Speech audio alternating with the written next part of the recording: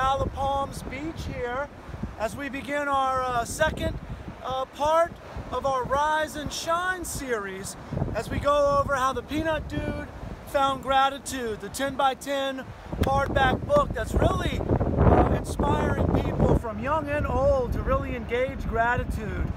We don't want to just feel grateful, we want to begin to express our gratitude. So first let me begin to express our gratitude to you for tuning in. Please take a look out here. We've got some beautiful waves rolling in here. We got a group of guys out there. One of them's wearing shorts. Love that dude, baby. Hey, it's February in Charleston, South Carolina. So with that being said, as we gave you a preview last time, we're going on to the back of the book here. Some wonderful things to cover here. We went over a nice discussion of Melody Beatty, who really opens us up to this wonderful line, y'all. Gratitude unlocks the fullness of life. Thank you for that. We could have stopped right there. But let's continue. It turns what we have into enough and more. It turns denial into acceptance, chaos to order, confusion to clarity. Here's a fun one. It can turn a meal into a feast, a house into a home, a stranger into a friend. Gratitude makes sense of our past, peace of today, and creates a vision for tomorrow. You know, one of the things I really love here is how gratitude can turn our house into a home.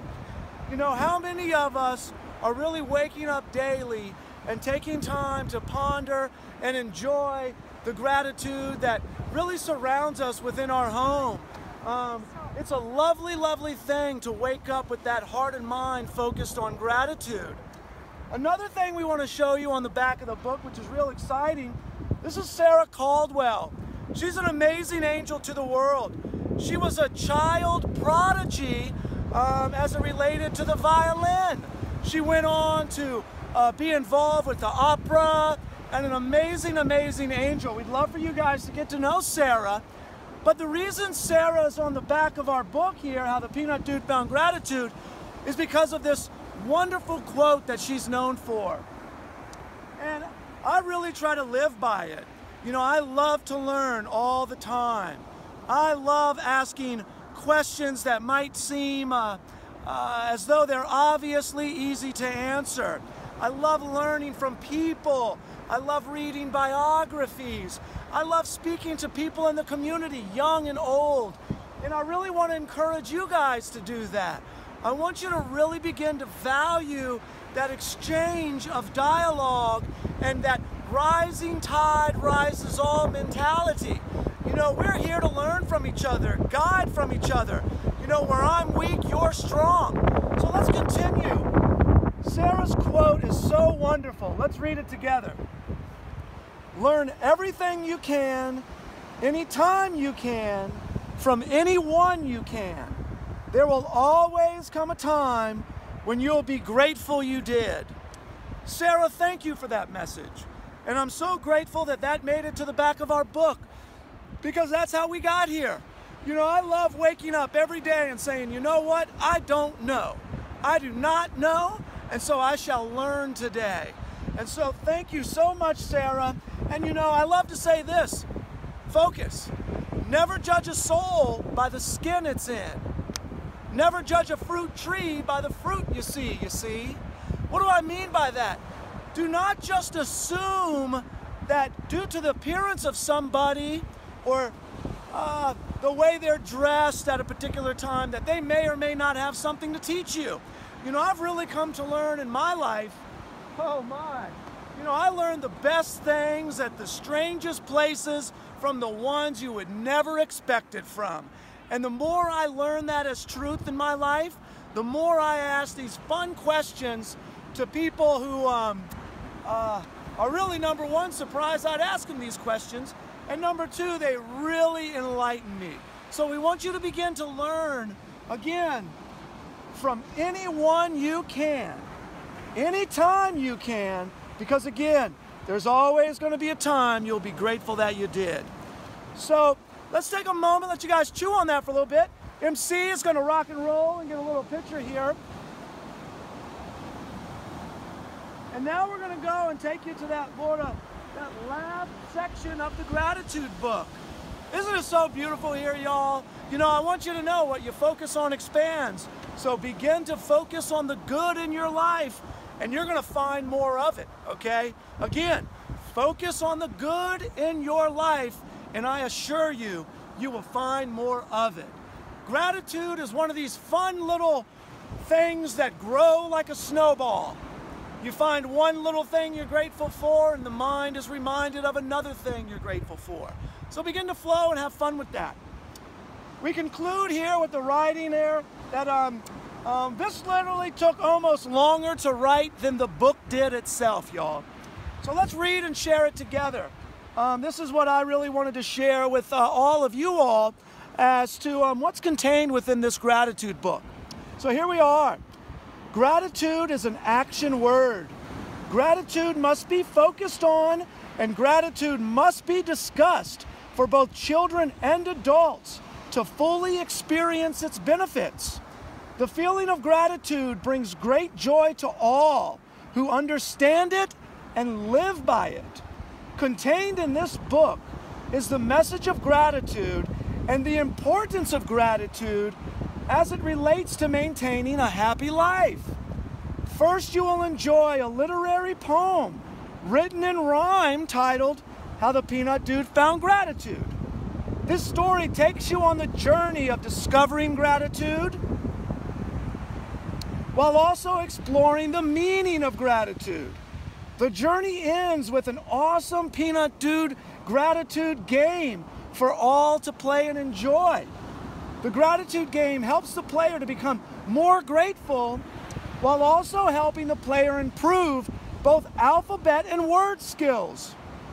In the back of the book, you will also see we added a gratitude workbook to help further engage and involve the reader. The workbook contains my ever-growing gratitude list, plus tools and tips to help bring the emotion of gratitude to life. It is wise to be grateful. It is wise to be wise.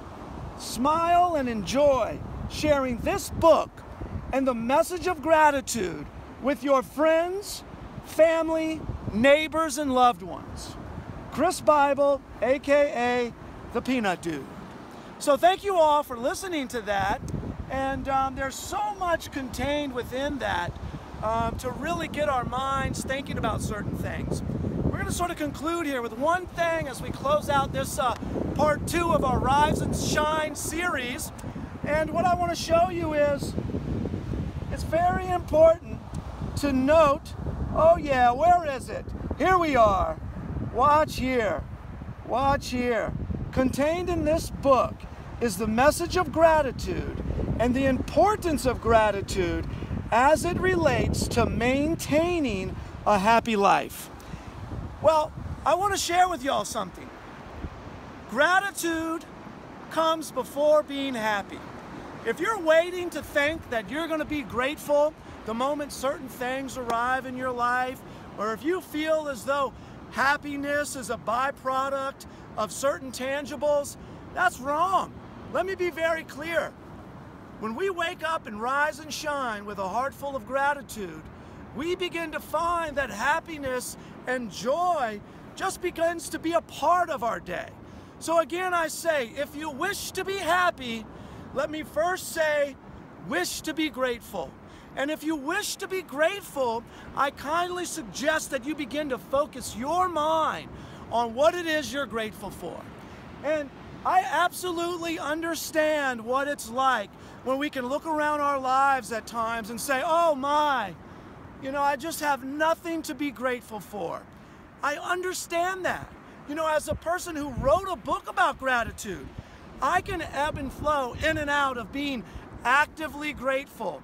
I'll tell you, I just really want you to know, whether you need to begin with the alphabet and the letter A and just say, you know what? Life ain't perfect today, and I don't have a whole lot to be grateful for today, but I'll tell you what, I'm grateful for air. That's a great start. Begin to be grateful for air, because I'll tell you right now, love, money, and oxygen.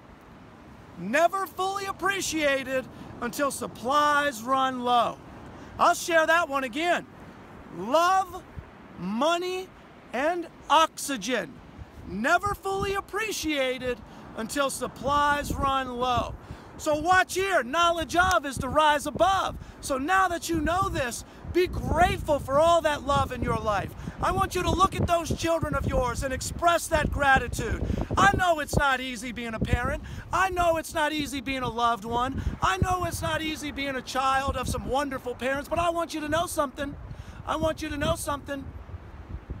What you focus on expands, and I want you to look at those angels around you, and I want you to see the good in them. Feel the good in them. Give them all the love your heart can muster.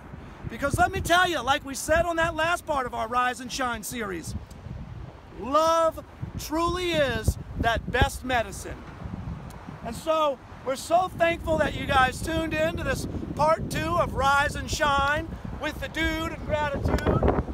We're real excited to next take you inside the book. Oh yeah. So yeah, we're going to have another part to this series. And we're going to go in and to give you a preview again, we're going to talk a little bit about Charleston, South Carolina. I love this. You'll see the co-publisher of this book was nobody other than the most amazing angel of all, Mom. I don't care who you are, we all got one. And I'm going to tell you, we're nothing without those angels. So we'll go into the interior of the book next time. Until then, let's do this. We're going to pan out to the ocean. I'm going to give you some time to let your mind focus on anything you're grateful for and let it begin to expand, and one thing to the next. We'll see more and more we're grateful for. And so if you'd like to purchase the book, visit peanutdude.com. All of the books we send are signed, and we're just honored and so grateful to be a part of this journey with you all as we share these gifts of gratitude. It's such a blessing, it's so humbling, and I really consider all of you all my friends and family, and just so thankful you tuned in. So until next time, focus your mind on gratitude, and we'll see you again soon.